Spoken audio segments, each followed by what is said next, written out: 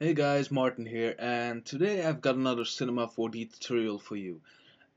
Excuse me for not making a lot of tutorials over the past couple of weeks, but yeah, let's just get started. And I'm gonna do a quick run on Metaballs. Metaballs is a pretty cool little thing you can create without Realflow in Cinema 4D.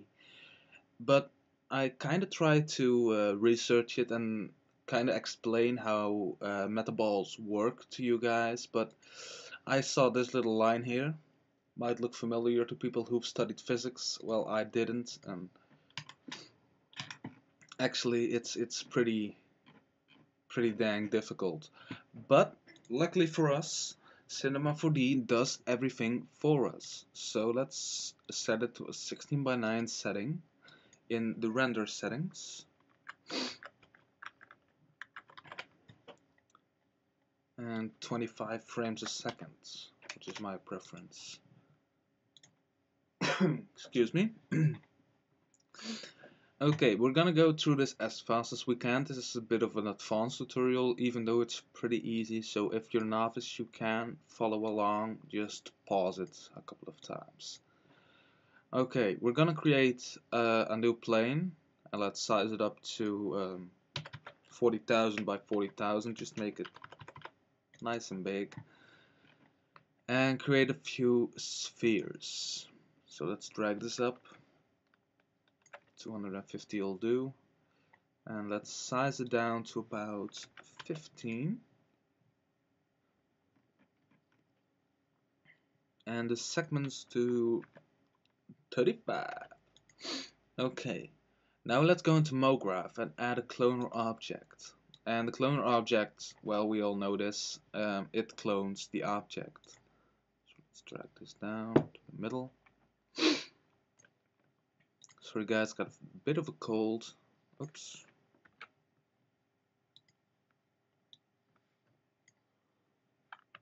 Let's make that an exact number, 250. Okay, and we're gonna up the count. Well, first we're gonna set it to a grid array in the mode. And let's make it a 4 by 4 by 5. And you gotta be careful with this. If you put the number too high, let me just demonstrate this. I think it can handle this, but here's where it starts to get troublesome.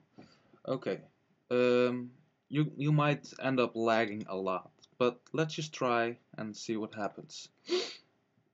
Select the cloner object, go to MoGraph again, and select the random effector and click it.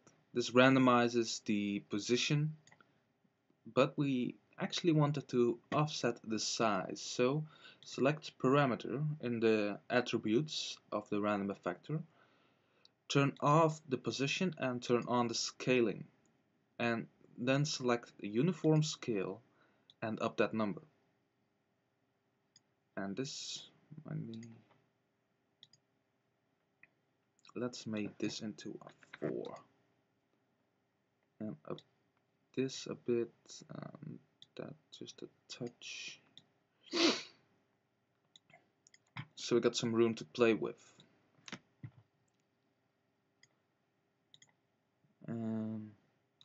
Let's just see.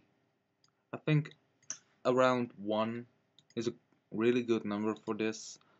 And let's size it down just a touch. Okay. Now we've got our basic Metaball scene, even though it doesn't look it. So we're gonna go to the plane and add a MoGraph tag, a rigid body tag, select it, and do the same for the cloner object. Now let's play this.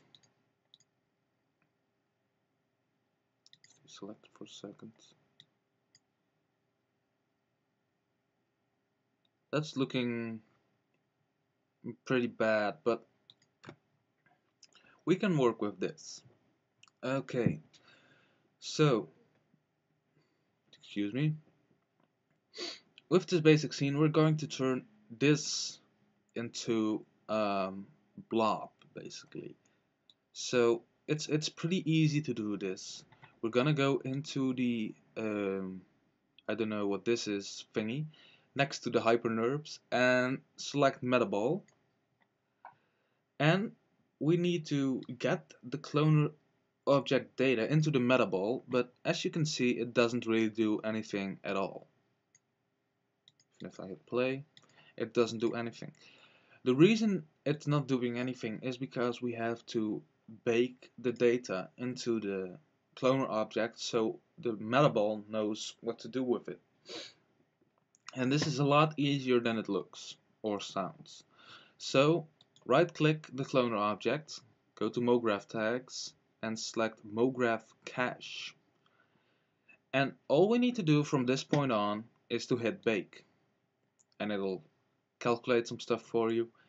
And you can just drop it into Metaball from here, but we're gonna up the size of the polygons, decrease it rather than increase. Okay, we got the editor subdivision here, and let's just bring it down. And oops, and I just tried to warn you before I did it myself, don't try to go below a value of 4 unless you got a really fast computer, because it can be laggy. I set it to 4 and even that is kind of much, but it does look good though.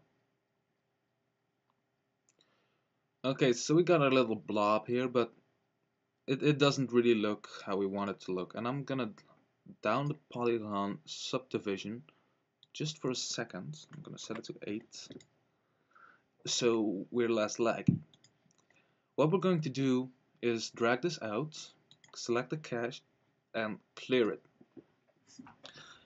which means it's reset the data to 0. It doesn't have any calculations worked into here, which means we can edit it and add some new stuff to it, like under the particle emitter section, add an attractor. And the attractor is a pretty fun little thingy. And we're gonna put the strength up to, what would be a good number, 10,000, and the size of the speed limit to about 300. Then we're gonna select the fall off, and I like to set it to where are you? Sphere. Infinite might be the best way to do this, but I really prefer sphere because you got a separate fall off, and yeah, I kind of prefer it. But infinite is a lot easier to use. Not that this is really hard, but let's see here. This needs to be a bit bigger. I'm just gonna set it like so. And as you can see, hopefully, yes, the spheres get attracted by the attractor. So what I'm gonna do here is just down the speed a bit, 200.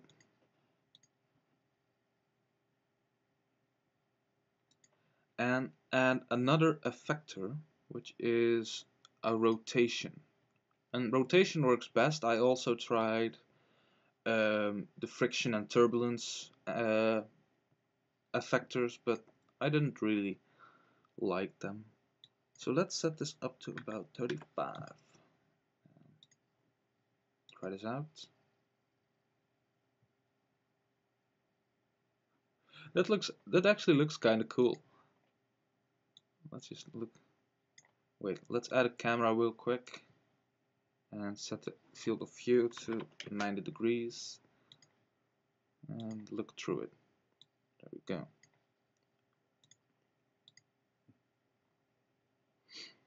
And I think for this to work, we need to make the attractor a bit more powerful. And I'm sorry if I made the tutorial a bit longer than I suspected, but I'm just trying to demonstrate a few uses of the Metaball, or how you can control it at least. So here we go. Okay, 20,000 with 200 speed limits works kind of good. So let's select the cache again, or the cache, however you pronounce it, I'm Dutch, and select bake. And it does that pretty quickly, so we can drop it into the Metaball. And the thing is, with a cloner object, you can't really scroll to the timeline forwards and back, but with this you can, which is pretty cool. Just a little thing I miss when I'm using a normal cloner object. So, and I think we should just get this out of here once more, because it's not really that as turbulent as I would want. So let's hit the rigid body tag, hit the collision, and I'm gonna set the bounce up to 1 and the collision noise up to 1, and the friction, I'll let the friction as is.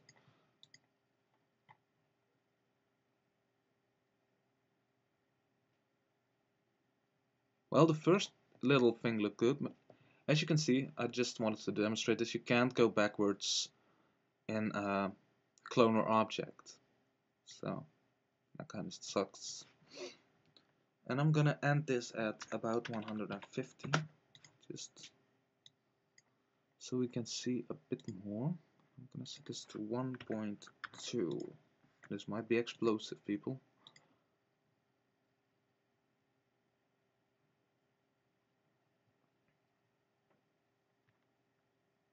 Maybe a 1.1. Yeah, this is a bit of a balancing act between high noise, high explosions when stuff hits. Sorry, I just lost the word for a second. Or a dull-looking animation. But I think this looks good.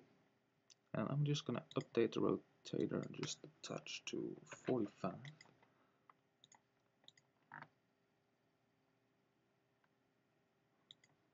Maybe 40. This is a bit of a trial and error. You're gonna spend the most time just adjusting values so they'll fit. And I'm gonna change the fall off to a sphere as well. Where are you? Right here.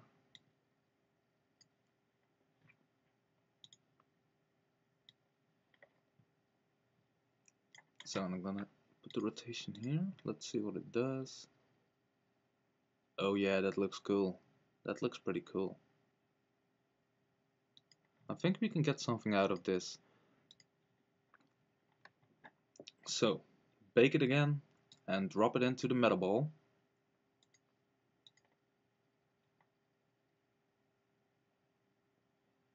And it's actually rendering pretty fast. I did not really expect this the first time. But if you put the subdivisions up to 8, it's it goes pretty damn quick. With the subdivisions set to 4, let's do that real quick. It might be a different story. And please try to keep the value over 1, even if you got a really fast computer. See, that's a bit slower, but the balls here look a lot better because at 8 you can get some artifacting from them bouncing around. But yeah, you can actually make this reactive to another object, and I think I'm going on a bit long, but I'll just drop this in really quick. I've got, well, let's make a little text object. Now let's just use a cube to make this a bit more fast. Let's scale it down.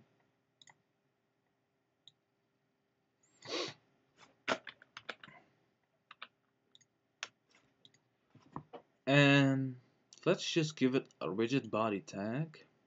Graph, rigid body. Go to the dynamics and let's turn this off real quick. And I think if we should, it's been a while since I used this kind of stuff. But let's just set a keyframe for the, where are you? Hi. My bad. For the coordinates right here. Control click, even on a Mac, not command click, control click, and it sets a keyframe. Move forward to about You know what, let's drag this one to about here. And let's set this 15 frames later and just bash it on through. And if I did this right, nope, I did not. Maybe I should enable the dynamics.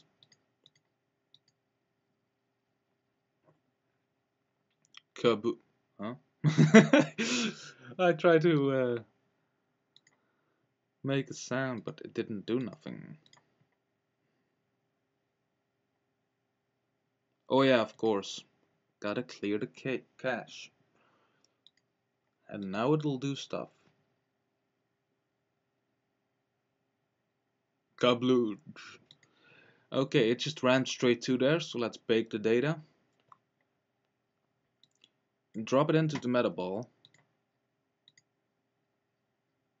Oh yeah, and set the subdivisions just a touch lower, because I mean this is not grid anymore, this is just a web.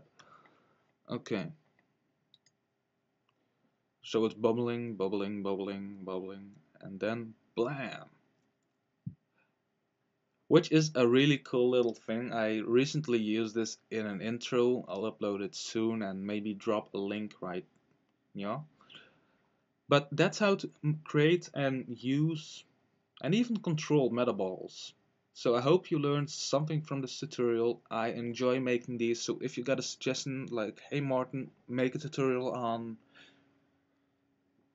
how to make a car crush a building in Cinema 4D, I'll do that. Well, I don't think I'm that good, but I'll try to do that. I'll see you guys next time. Hopefully without a cold.